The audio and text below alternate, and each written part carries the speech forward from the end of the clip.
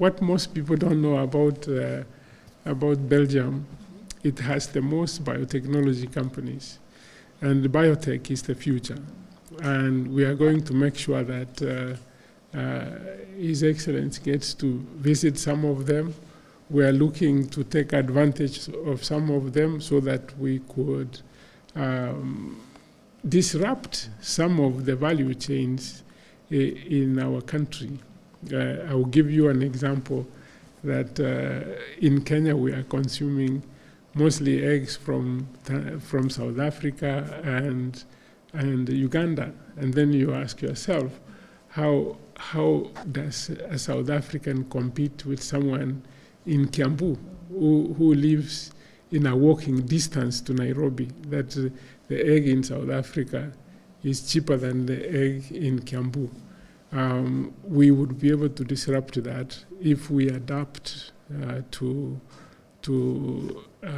biotechnology, which would reduce the cost of feed and make the farmers more competitive. We would want to see that happen. And not only that, we're looking at other biotech areas. As you know, the changes in technology also impact on the technologies of food production. This is a very key area, and no other country leads in Europe other than Belgium. We would have wanted him to stay for one whole week so that we take him round and take this back to our country. Number two, also, we are looking at building some partnerships to create manufacturing farms that would create employment. There are groups that want to set up entrepreneurship centers in Kenya, and with that they can begin to exploit areas where there is opportunity, and because of that you create space for creating a manufacturing company, which people also to improve the efficiencies of some methods of productions that we have in Kenya at the moment, from furniture to steel and all those. We will take him through very quickly. I'm sure he would get the appetite to come back again and look at it in detail. The work that the Deputy President is doing in the space of agriculture, especially coffee and tea, is very critical in the sense that this is the first time we're looking at the entire value chain and to see how we can restore. I think most of you know that we have lost a significant amount of coffee production in Kenya. I think we dropped from almost 110,000 hectares to now hovering around 40,000 hectares. And I think that loss came as a result of mistrust. There is what we call trust deficiency. And it is good we begin now to look at the mistakes we made that made farmers to lose hope in the crop and be able to restore it. So what is going to come and see is what other countries are doing and thriving. Look at Brazil, for example. Brazil, they have their own warehouses here, and they work with roasters all over the world to be able to maximize the earnings to the farmers. If we are able to improve what the farmer takes home, we would create the incentive to expand our space of coffee growing.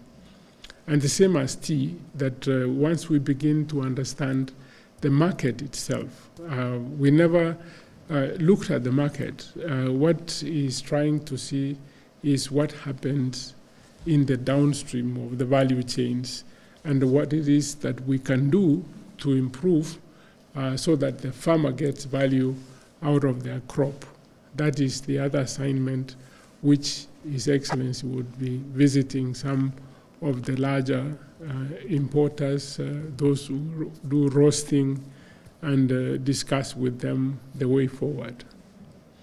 We are glad that our Deputy President, His Excellency, GACHAGUA is visiting Brussels to attend the Global Gateway Forum. This is a very important forum where the Europeans have mobilized about 300 billion euros towards investments in developing countries. As you know, Kenya has benefited from these initiatives of the Global Gateway. The road from Malindi to Mariakani is actually being built under the Global Gateway financing. There are many more projects that they intend to finance globally. It is a competitor initiative towards the China Road, which is also trying to do some developments in Africa, for example. And we're happy that we're having this happen now when Kenya has a new development initiative under the bottom-up initiatives in Kenya. You are going to see a lot more happen leveraging on infrastructure development under the Global Gateway. And we are hoping when His Excellency the Deputy President is here, we can be able to discuss more other issues that we would see undertaken by the Global Gateway. EU, we have worked with them previously. We want to intensify our relationships.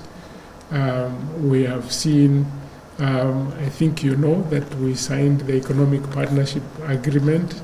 We are waiting that it goes through Parliament, and then we can have access to this huge market where we have had relationships for many years. If you see what cultural products, they come to Europe. We are beginning to work with the private sector for investments in Kenya. It is a good beginning, and it is good that His Excellency the Deputy is going to be here to strengthen the relationships and be able to bring in investment funds into our country. Because we are expecting 40 high-level representatives, heads of government, and several other organizations. We are going to see like director generals of the WHO, WTO. These are very critical organizations. You recall when we had COVID and WHO was on the screens throughout. We've been talking about strengthening our development, research and development. Actually, our Deputy President is going to participate in a session for research education, which is very critical in finding new solutions for the many problems that we have, including such issues that we had in the pandemic, what kind of relationships we create with these organizations and be able to serve our people best. So there are also other states where the Deputy President would have an opportunity. We are working towards creating opportunity for him to have bilateral discussions with various countries besides high-level guests from the EU. Yeah. In terms of trade, is there any engagement that he will be involved in? There is a lot that we need to discuss. You know, our president has been very instrumental in climate change, and everybody is talking about the green investment.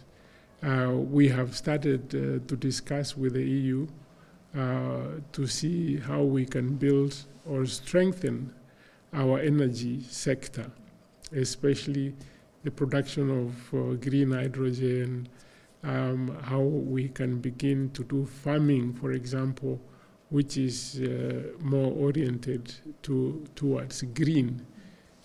So there are several things that will be discussed which fall within the space of the emerging issues, global issues around sustainability. And many people want to talk to Kenya about that because of the leadership which our president has provided throughout the world. We just finished the Nairobi conference in September. We are planning to go into COP28, where we are looking towards to see whether the developed countries can honor their pledges of $100 billion US dollars to developing countries which are not emitters of carbon. We are talking about working towards a green economies. Kenya has been leading in that space.